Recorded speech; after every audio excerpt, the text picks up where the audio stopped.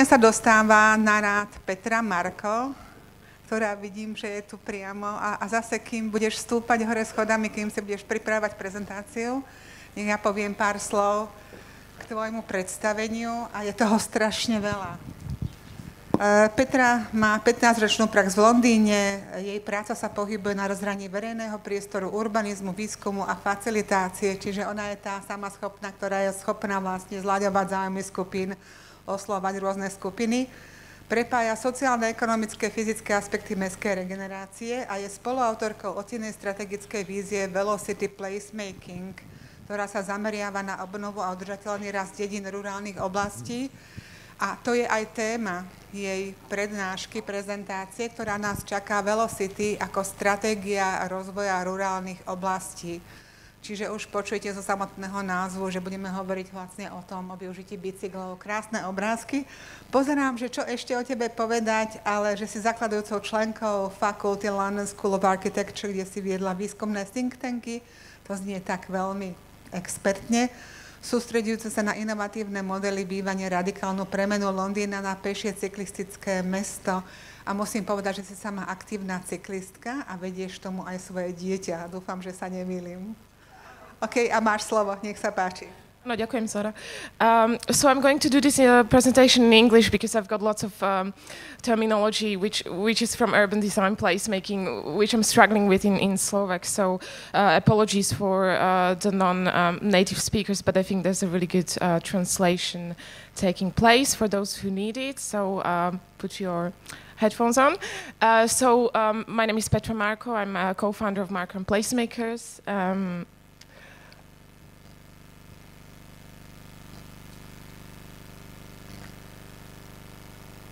Okay,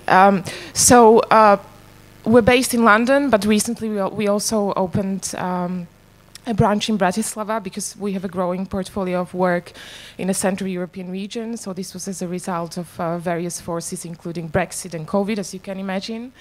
Our work is quite wide-ranging, but actually it's all holding together with the thread of connecting people, place, and process.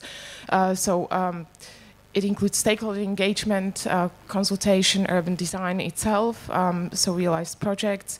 We also do lots of local economy studies and town center studies.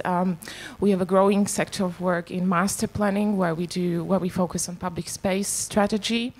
The example here is from Florence project in Prague, which we won last year at the 24-hectare site.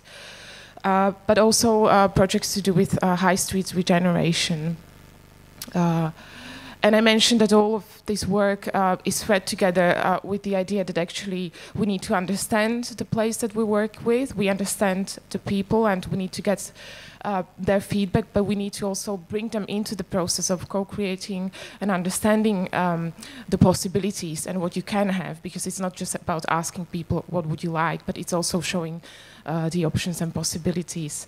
And before I go into the topic of the more rural strategy, VeloCity, I'd like to actually put a little bit of context of my personal relationship to cycling. So I've been a commuter cyclist in London for the last 8 years. I've lived in London for 15 years. So it has taken me 7 years to get on the bike in London and to cycle in the context which you see is actually not as friendly as in the Netherlands or in Copenhagen or in some of the cycling metropolises. There are cycle paths in London, and there have been more and more cyclists in London over the years. This kind of togetherness or this community and being part of a crowd of cyclists actually makes it safer and makes you more confident to join in. So yesterday when we were cycling as a group, this was also a wonderful feeling because you are part of the group, you actually are more noticeable to the cars. But actually the situations in London that I sometimes encountered, as on the right-hand side, are quite extreme. Nevertheless, I feel more confident and more safe to cycle around London than to cycle around Bratislava, which in itself is a kind of interesting phenomenon that I'm now looking at as I'm spending more time in Bratislava now. So in London, with the arrival of our son, it has taken a while, but we have also took him on board with the cycling, and then early on, as he started to cycle by himself, introducing this practice, the freedom of being independent and being able to move around. And over the last few years, I have to say that the cycling infrastructure in London has improved massively. I'm talking about this example because lots of people in Bratislava and other cities around in Slovakia say, you know, it is not possible here because of this or that. And then I would like to talk about London because it's a 9 million people city, which is a very intense and very tense city. But actually there are specific steps, structural steps that the city can put in place. And if there is a vision to actually make that step change and that transformation, here is just a couple of examples. In 2016, the Mayor of London, Sadiq Khan, has appointed a full-time cycling commissioner. This is somebody who really takes forward the goals and the targets and the strategies for cycling. So one of the goals is that by 2041, 80% of the journeys are to be made by walking, cycling and public transport in London. That's a very ambitious target, and it's important to have ambitious targets. And we have seen yesterday on the wonderful tour around Trnava with the mayor and with the chief architect that actually this is a leadership, a collective leadership, which is setting very ambitious targets and is looking at the best practice examples around the world. So I really commend that. Right at the beginning of the pandemic, UK has also signed over 2 billion funding for cycling and walking. This is nationwide, not just London. And change is possible, so let's have a look at some lovely examples of implementing change and actually measuring change. We've heard something about data in the previous presentation. For me, this is a very powerful data in the middle that you can see the change which was achieved by introducing the so-called ultra-low emissions zone. So you cannot enter central London zone with a certain type of motor vehicle, with certain type of engine, and this has actually improved the air quality massively. As you can see, there's also there's lots of initiatives. One that I can mention is Hackney School Streets, which started as an initiative of 5 schools taking part, which has been scaled up to 40 schools over 2 years, led by the local authority as well. And during the pandemic, 100 kilometers of temporary segregated cycle paths were implemented. This was twice the speed that cycle paths were being implemented prior to the pandemic.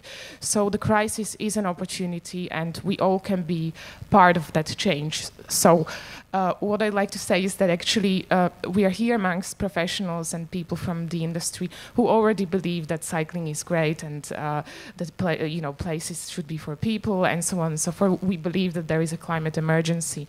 There are other people who completely don't believe it, and then there are people in the gray zone in the middle who would like to change something about their daily routine, but they're finding it difficult to make that step on their own.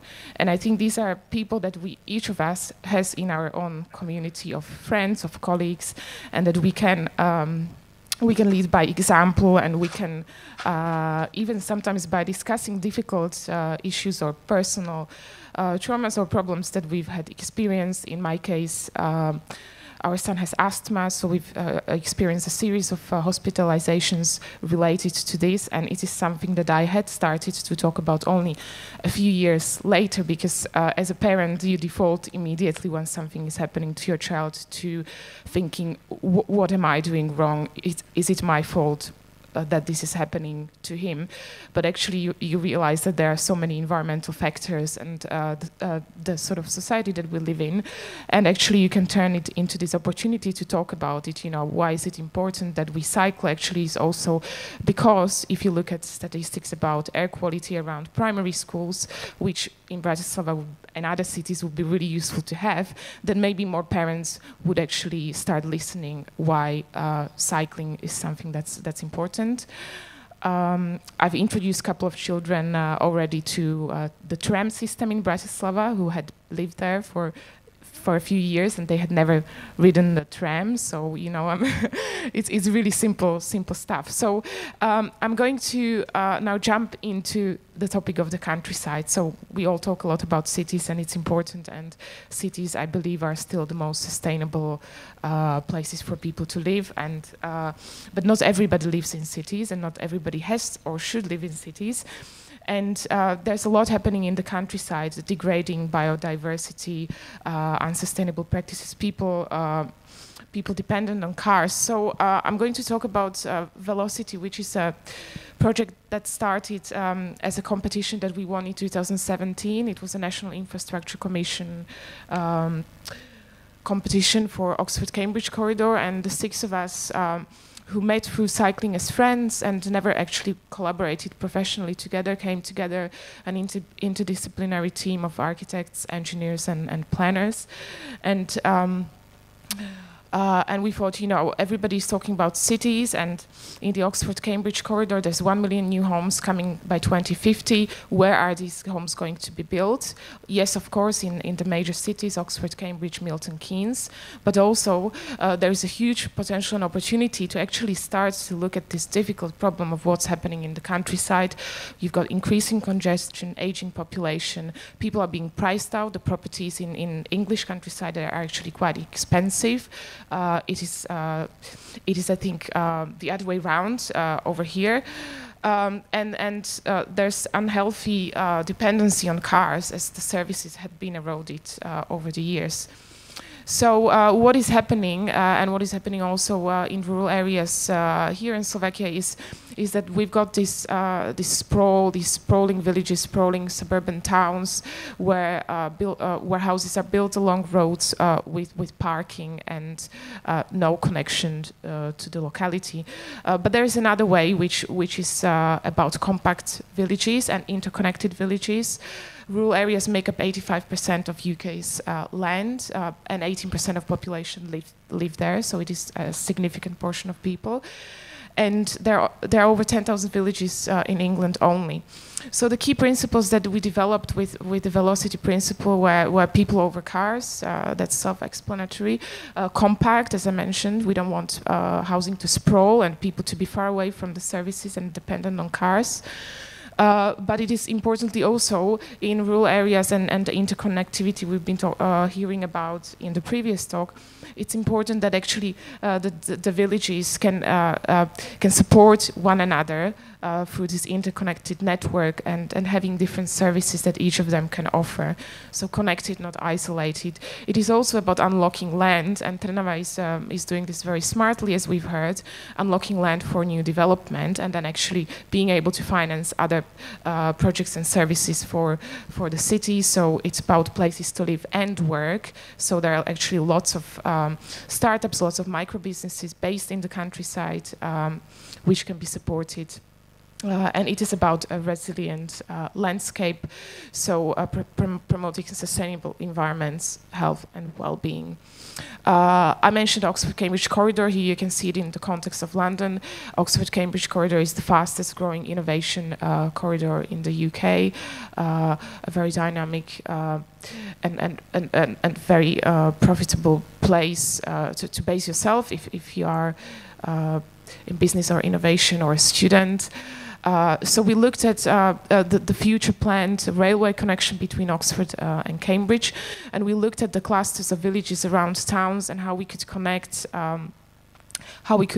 them to the nearest railway station, but also how we can connect villages to one another, take cars to the edges, and start to crisscross between the villages using the bridleways and pathways across the fields to connect the villages on a daily basis on your journey to school or to work. And or you could then go into the nearest station and travel to the city where you need to. We've seen a change of working patterns during the pandemic, so lots of people are working from home some days and then commuting to work other days. So making that home environment in the rural areas, more inclusive and more walkable. That's also really important.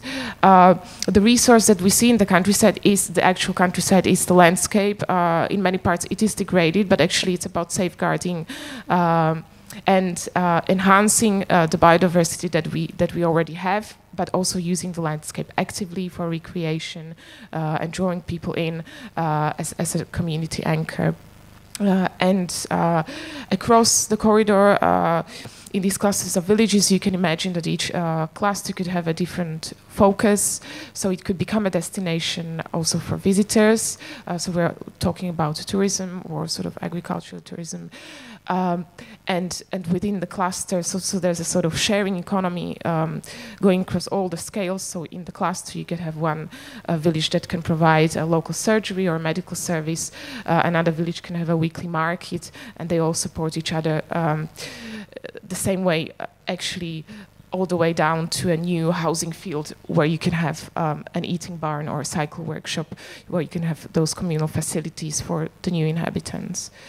So we actually cycled around and trialed the distances, and it is all very cyclable. So the previous slide was actually so the study cluster that we looked at. You can see the distances are very cyclable. So for a child or an elderly person, we're not talking about cycling in Lycra for 2 hours or 4 hours. We're talking about really short cycling distances. We talked to the locals and some of the local businesses, what they appreciate about the countryside. And we came up with some simple design codes and a plan where the pink fields you can see are suggestions of how you can build tightly around the historic village core, so you allocate the housing very near. What's happening a lot in the UK countryside is that you would have a new village which is far removed from any existing infrastructure, so you have to build new infrastructure, you have to get there, you have two different communities, the new one, the old one, there's no interaction or no connection between them. So this is all about making villages compact and walkable. It is also about preserving the views into the countryside. And we looked at specific typologies that are taking clues from the existing rural typologies, and this includes the shed, because in the countryside we don't just have the picturesque nice houses with pitched roofs, but we also have the agricultural industrial buildings, and some of those can be repurposed, and some of those can serve for different use as we transform the way we live. And we sort of visualize this for the purpose of the competition, this idea of the compact village with the grey buildings being the existing, and then the other different typologies, and getting the deliveries to the edge of the village so you can create a car-free, walkable village environment, and then connecting them up. So you could say, that's nice, but so what? You know, this was an ideas competition.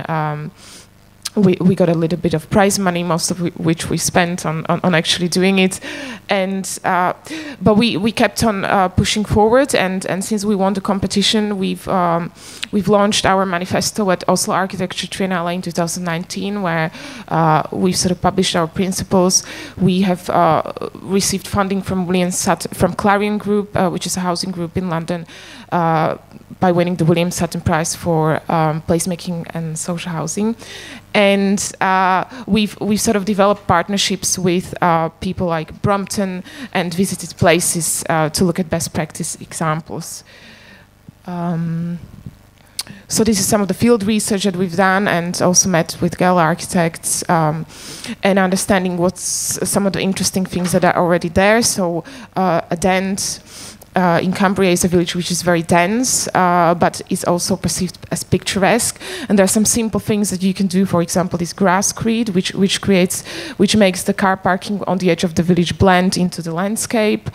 We looked at, the example of the potato row houses, the famous potato row houses in Copenhagen, and how that has inspired some new housing typologies, car-free housing typologies. And we were commissioned by Blenheim Estate, who own Blenheim Palace and a series of villages in Oxfordshire, to develop a strategy for them, and then also make a submission for Oxfordshire Plan 2050.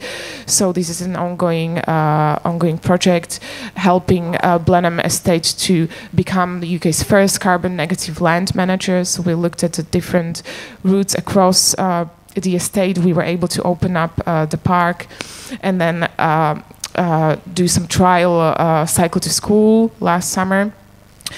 And last couple of minutes, I'm going to dedicate to Benelakova, which was initially headlined on the program. So we won a competition for the strategic vision for Benelakova at the end of last year. Benelakova is a village of 8,000 people officially, but actually about 12,000 people, which is expected to grow to 20,000 people. So the local administration is one of the first in this region to actually commission a strategic vision to stop the sprawl. This is a very typical style of suburban development in the outskirts of Bratislava that you can see. Benelakova is 17 kilometers from Bratislava, so it is a commuter village, but at the same time it's got history, and we have looked at it with the sort of VeloCity goggles on, and we actually recognize that it is part of a cluster of villages around the riparian forest. So this is a very important natural habitat that the cluster villages can draw on. So looking from that big level, we actually came up with an approach of the high-level strategy and the detail. You know, how does it look like from an eye-level perspective, and some high-level principles of what we want the vision to deliver. I don't think I have a lot of time to go into a lot of detail, but basically we're looking at the landscape which is going to limit the growth and give some framework to the growth, like, you know, so that we stop the sprawl. At the same time, we are densifying, we're building new housing. We are talking about intensifying and improving the railway infrastructure and the stations and connectivity by bicycle from the station. So you know, the multimodal that many people talks about, bicycle, train, and then bicycle or walking. And we're talking about the life itself, sort of like distributed centers and strengthening of the existing centers. So this was the final master plan, which is now going to be developed as a commission from the local authority, and the end game is that it will be incorporated into the local plan for the village, which is going to turn into a town. Effectively, you can see that there's a kind of compact allocation of where the new housing is going to be. We talked about the park and ride cycle paths, and we've asked Cyklomestá also to consult with us on the strategy for cycling and interconnecting. It is also about creating those small moments locally, not just the big plazas and squares, and looking at quick wins, how that landscape can be transformed, how the housing typology is moving from the typical development where 40% is taken up by roads into something that you can see on the right-hand side diagram. And then going into more detail of the different housing typologies, which are a combination of densifying existing housing, then building new housing on the edges towards the big back garden, and then actually having also those family houses. So all of this is available online for those who are interested to look at the project in more detail.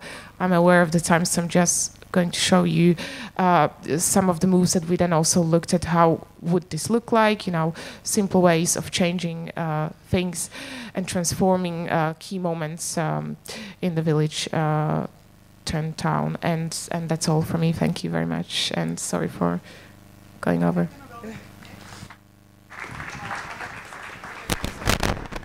Áno, ja teraz len pomenujem niektoré veci, sme v časovom sklze, my to vieme. Hej, a ja som sa ostýchala prerušiť takú skvelú prezentáciu, v podstate každá prezentácia je skvelá. Ja teraz presmerujem tie otázky, ktoré by boli v tomto momente na Petru, do tej kávovej prestávky. Toto je Petra Marko, viete teraz už, čo všetko dokáže a čo dokázala, takže si ju odchyťte, konzultujte, ale jednu otázku na teba mám a skús krátku odpoveď. A aké je to vlastne osloviť a pracovať so samosprávou malej slovenskej obce alebo sídla, keď človek prináša komplexný a vizionársky prístup? Tak musím povedať, že v prípade Benelakova zatiaľ sme teda prišli do toho štádia, že sme vyhrali súťaž, ale mali sme niekoľko stretnutí a teraz je plánované stretnutie vlastne na tú ďalšiu fázu. Musím povedať, že som bola veľmi, veľmi pozitívne prekvapená vlastne touto iniciatívou. V tomto prípade naozaj ten client leadership musí prísť zhora, pretože vlastne vôbec by tento brief nebol, táto súťaž by nebola, keby obec nemala záujem. A čo bolo vyzdvihnuté v tej súťaži o našom návrhu, bol práve ten komplexný prístup vo všetkých rovinách. Takže vlastne nefokusujeme sa len, ako teraz budú vyzerať tie domčeky, alebo ako to bude jedno námestie, ale v podstate snažíme sa uchopiť ten rozvoj zhora a takisto až do posledného detailu. Takže teším sa na ďalšiu spoluprácu a akurát včera mi písali, že v júni máme stretnutie ako taký kick-off na tú ďalšiu fázu. Super, veľká vďaka ešte raz. Ďakujem pekne.